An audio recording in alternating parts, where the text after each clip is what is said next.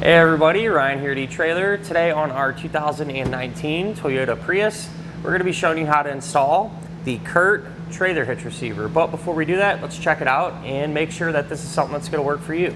We do get a lot of our neighbors that own these Priuses asking how to carry some extra things around. You know, there's not a ton of space on the inside of these cars, and so if you're someone that, you know, wants to take your bike out or maybe use a small cargo carrier on a road trip or something like that, a trailer hitch is almost a must-have in my opinion. You know, this is going to allow you to use that bike rack or that cargo carrier, keep everything out here, and free up all that extra space on the inside of your vehicle. One thing I am happy to see is that the hitch is tucked up nice and tight against the bottom of our bumper. You know, the Prius doesn't sit super high off the ground, and so ground clearance is something you definitely want to keep in mind. And with it positioned all the way up like this, we're definitely going to be able to maximize that ground clearance. And due to that as well, you know, the hitch is going to be, for the most part, completely hidden. Really, the only thing you're going to be able to see is the receiver tube opening there. And so it really does have a clean factory type look. And at least in my opinion, it does a great job of helping to maintain that streamlined hybrid electric car feel. With this being a class 1 hitch, it's going to have that 1¼ inch by 1¼ inch receiver tube opening. And one thing I like about this one is the fact that here at the end we have a reinforced collar. Not only does it add a little bit of strength, but honestly I think it makes the hitch look better. You know, kind of has more of a complete look to it. It is going to use the standard 1/2 inch pin and clip. Now keep in mind, a pin and clip does not come included, but if you need one, you can grab it here at eTrailer. And we're going to have loop style safety chain openings, and those are going to provide us with enough space to use just about any size hook that we might have. As far as the hitch's weight capacities go, it's going to have a 200-pound maximum gross tongue weight rating. And that's going to be the amount of weight that is pushing down on the hitch. So that's good for those 1 to 2 bike racks, just to kind of give you an example. As far as the maximum gross trailer weight rating goes, that's going to be 2,000 pounds. And that's going to be the amount of weight that is pulling on the hitch. So that is the weight of your trailer plus anything that you might have on it. I do always like to suggest, though, never a bad idea just to grab your Prius's owner's manual. That way you can make sure your Toyota can pull up much weight safely. Now I'm going to give you a couple of measurements, and you can use these to help figure out which hitch mounted accessories to get. From the ground to the top inside edge of the receiver tube opening, that's going to be about 14 inches. And from the center of the hitch pin hole to the edge of our rear bumper, that's going to be about 3 inches. You can use that measurement to help figure out that if any folding accessories you might have can be stored in that upright position without contacting the bumper. But other than that, you know, when it comes down to it, hitch you really can't go wrong with. You know, not only is it going to look good, but it's going to help you be able to get out there and have some fun. Now, as far as the installation goes, it's really not too bad. Nothing really complicated. There are a couple different types of fasteners that you may have to spend a little bit of extra time on to get them figured out and get them released. But once you figure that part out, I mean, it's pretty smooth sailing from there. So as long as you take your time, really shouldn't give you a whole lot of issues. Speaking of which, let's go ahead and put it on together now. To begin our installation, we're going to be working under the back of our Toyota here. And first thing that we need to do is remove some of the panels. Now yours may be set up a little bit different. I know in the past I've seen some that have panels here in the center. In our case, we don't have that, but they're all going to come out the same way more or less. We're just going to start with the one here on the corner, and it's going to be held in place with several push pin type fasteners. So the fasteners we're going to remove are going to look just like this, and the way these work, you take a trim tool like this one here, or even a flathead screwdriver will do the trick, and you're just going to pry underneath the head of the fastener. Then you're able to work the whole thing out. So simply just kind of work our way around. These fasteners removed. They're really tight. It's pretty normal. You know, a lot of dirt and gunk gets built up in them, and makes it kind of tricky to get out sometimes, but no big deal. We'll just keep working at it.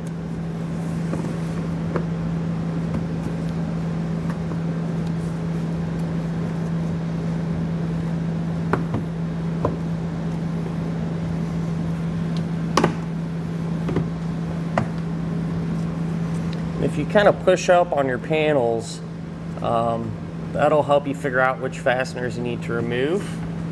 Kind of see which ones are holding it in. So it looks like we'll have this one up here we need to pull out, and that may be it for this panel over here.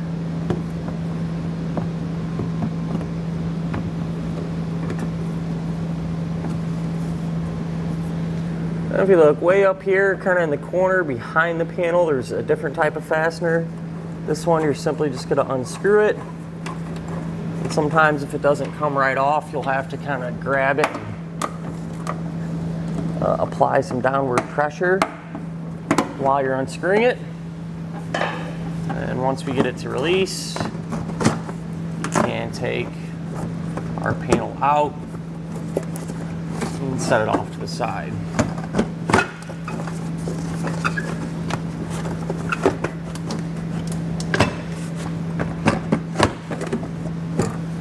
Went ahead and removed this panel over here on the driver's side the exact same way as we did the other one.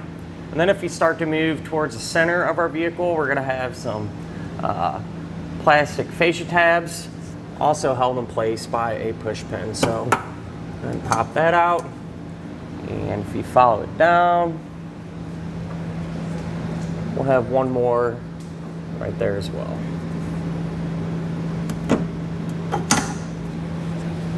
Now on each corner of our vehicle, along this edge here, we're going to have a few fasteners.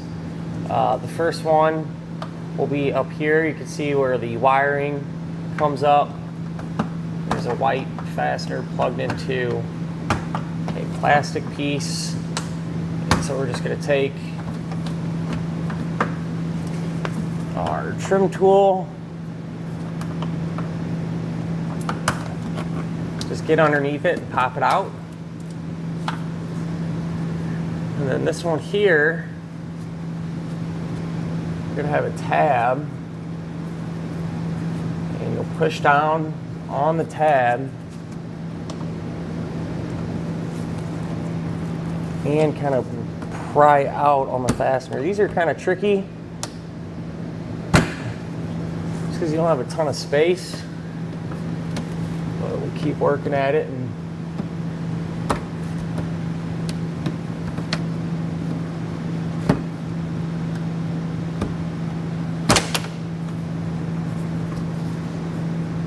so this is a fastener that popped out.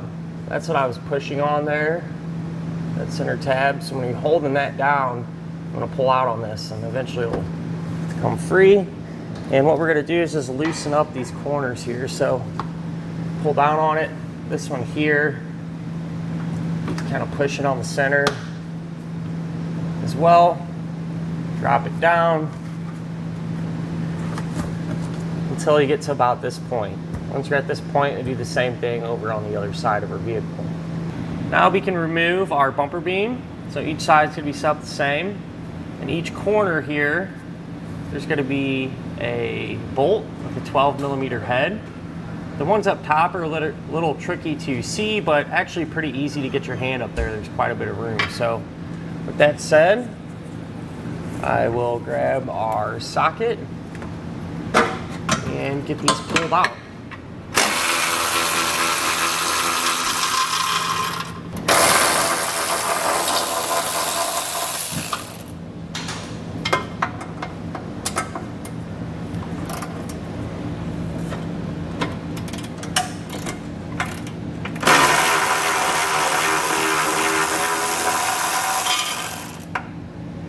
So I have the other side, all the hardware removed already, and what we're going to try to do is sneak our bumper beam out from the bottom of our vehicle. So we'll just very carefully kind of work it out and set it off to the side for now. With the bumper beam out of the way, now we can actually completely remove this lower panel here. So just like many of the other types of fasteners, along this whole edge all the way across, you're going to have several different types. You know, you'll have some like this where your wiring's connected, and pry those up. And you're also going to have some of those white sliding type fasteners as well. So just like we did before, we'll simply just work our way across that edge and get all these removed. Once you have all them clips and fasteners out, you can start to lower this. What you may have to do, work your way along the edge and push in on those types of fasteners. And we'll just continue to do that until this drops down, and we'll set it off to the side for now. Now we can move back here to our bumper beam, and if you flip it over where it goes flat up against the body of our vehicle, you can see that there's a tab sticking up there. What we need to do is flatten this down. That way it don't interfere with the hitch. So go ahead, take a hammer, and pretty straightforward here. We're just going to bend that nice and flat. And we're going to do that to each side of our bumper beam. Now we can get our hitch up in position, and the way this is going to work is you're going to lay the hitch flat, and then you're going to take your bumper beam and lay it over it. And the bumper beam is going to sandwich a hitch in between the body of your vehicle. So we're going to raise this up as a whole assembly, and then we're going to secure it to the vehicle using the provided bolts. So now with the next set of hands, we'll take the hitch and our bumper beam there, hold everything in position, and we'll take our bolts and get these started hand tight. Once you have all the hardware in place and hand tight, you can come back with a 13mm socket and snug them all down. Now, just kind of a forewarning, sometimes it can be tricky to get all these lined up and started. So if you're struggling with that a little bit, one thing you can do, let's say if you have these bottom two ones in, you can snug these down, kind of help draw everything closer. Try to get the top bolts lined up.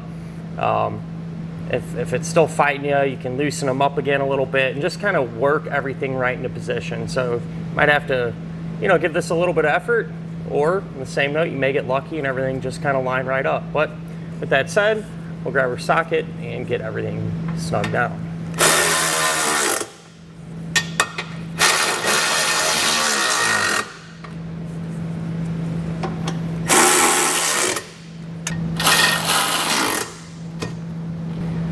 Once the bolts are snug, you can come back with a torque wrench and tighten them down to the amount specified in the instructions. If you don't have a torque wrench, you can grab one here at eTrailer, or a lot of times your local auto parts stores will have one available to rent.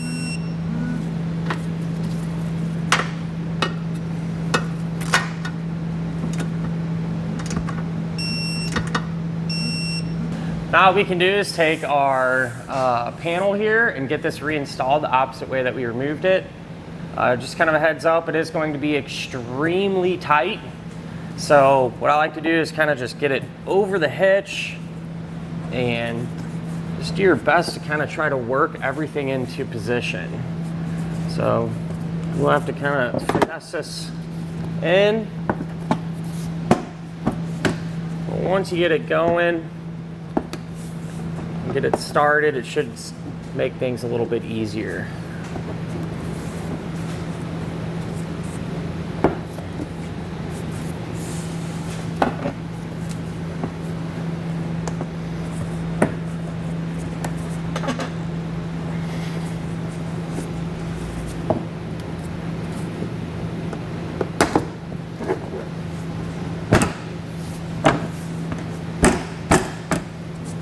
And now we can move back to our underbody panels, put those back up in position, and again, re-secure them the opposite way that we removed them.